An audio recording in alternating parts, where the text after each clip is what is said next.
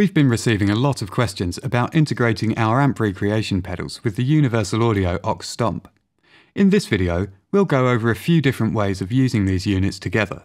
For existing owners of our amp recreation pedals, the OX STOMP opens up a world of direct guitar sounds, giving you instant access to direct tones when combined with the amp recreation pedals you already own. For those who own the OX STOMP, you'll need an amp simulator to pair it with, and our all-analog amp recreation pedals are a perfect match. You can make studio-ready guitar tones without ever needing to dive into the mic cabinet. If you'd like to jump directly to sounds, timestamps can be found in the description, and there are dedicated sound samples at the end of the video. Before we hook anything up, let's quickly go over what each pedal does. The OX STOMP is a digital guitar cabinet modeler produced by Universal Audio. It allows you to select between a variety of digital guitar cab emulations with the ability to tweak microphone choice and balance. This pedal allows for studio-quality mic'd guitar cab sounds without the need to actually mic any cabs or produce any volume. In addition to the cabinet simulation, the OX STOMP also features delay and reverb effects, but for this demonstration, we're not going to go too deep into the details of those. The OX STOMP doesn't contain any guitar amp modelling, so it will require an external amp emulation to sound like a real guitar amp. Our product range contains a selection of what we call amp recreation pedals. These all-analog pedals capture the sound and feel of the most sought-after vintage valve amps. Unlike typical amp-in-a-box pedals, these create the entire signal path of these amps in miniature. You can think of them as analog amp modelers, rather than simple overdrives. They can be used into either a regular guitar amp or into a cabinet simulator for accurate guitar amp tones direct to an audio interface or PA system. Because we replicate the preamp, push-pull output stage, reactive load and power supply sag of these classic circuits, there is no need for additional hardware between your amp recreation pedal and a cab sim pedal. With ultra-high input headroom, these act as the perfect analog front end when using digital cab sim solutions. To prepare the amp recreation for use with a cab sim, simply move the post-drive EQ switch into the power amp position. This removes the output filtering of the EQ1 and EQ2 settings, which are intended for use with the front end of traditional guitar amplifiers. The unfiltered output in power amp mode is what you'd hear if you were listening to the raw output of a valve amp on a dummy load, and whilst it may sound fizzy on its own, it contains all the frequency information necessary to sound right through a guitar speaker.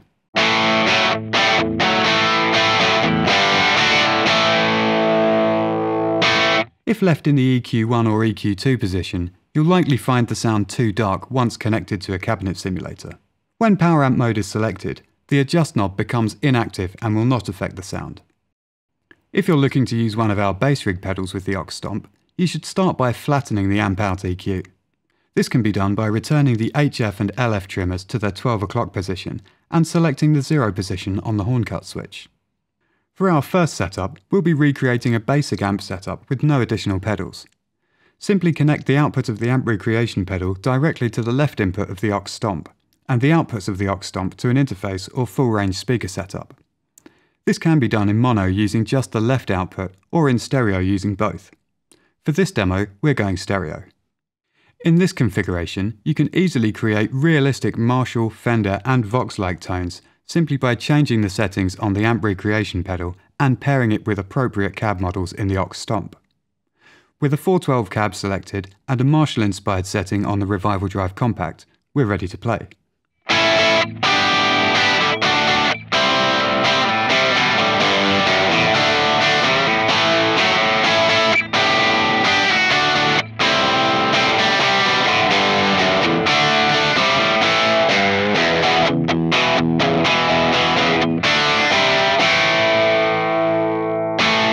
By changing the cab and some of the settings on the RevivalDRIVE Compact, we can quickly venture into Fender and Vox territory.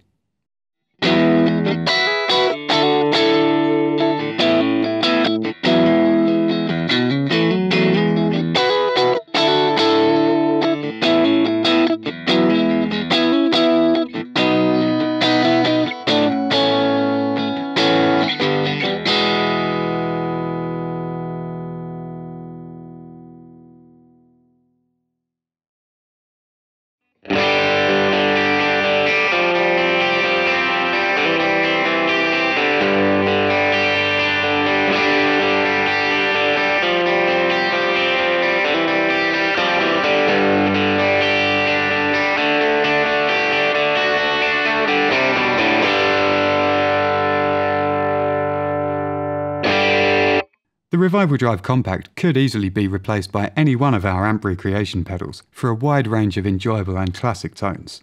Now that we've covered a basic straight into amp setup, let's consider how we might expand our rig.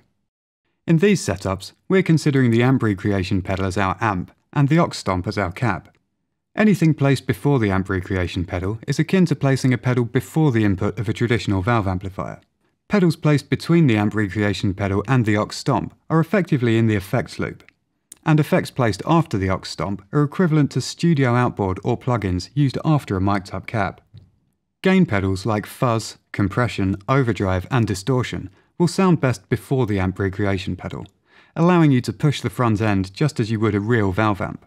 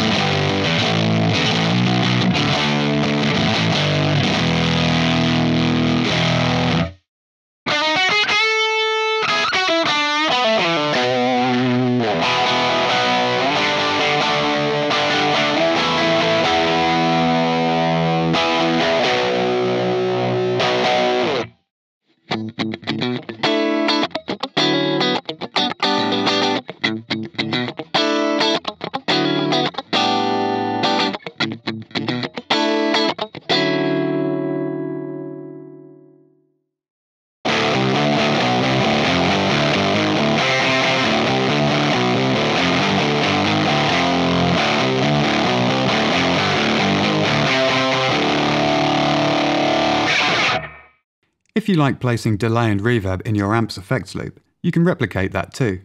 Placing reverbs and delays after the amp recreation pedal but before the aux stomp allows you to keep your time-based effects clean while still getting the speaker coloration, just like using the effects loop on a traditional guitar amplifier.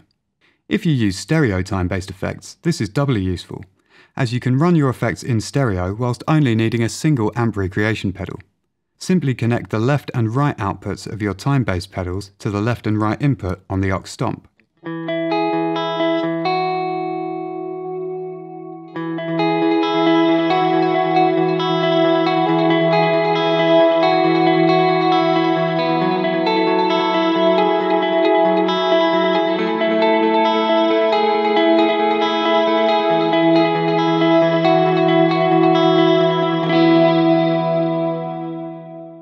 If you want truly pristine reverbs and delays, they can easily be moved post-cab sim. This is the equivalent of using studio outboard or plugins on a mic source. None of these effects are going through the cab sim, so they maintain their full clarity and frequency response.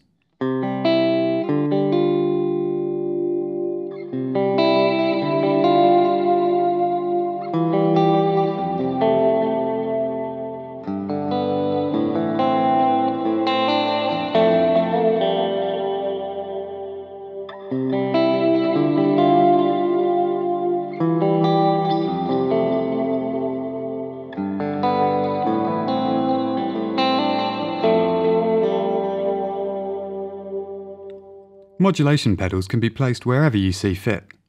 Those who use multi-effects and the 4-cable method for pre- and post-drive signal chain placement can easily achieve the same here.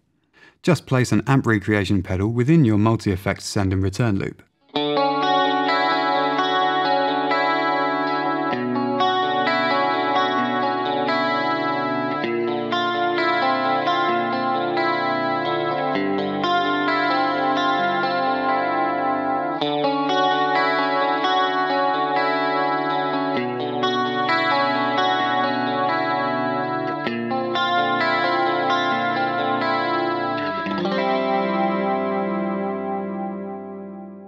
Now that we've shown you how you might build and expand a setup with these two pedals, let's hear a selection of sounds and configurations.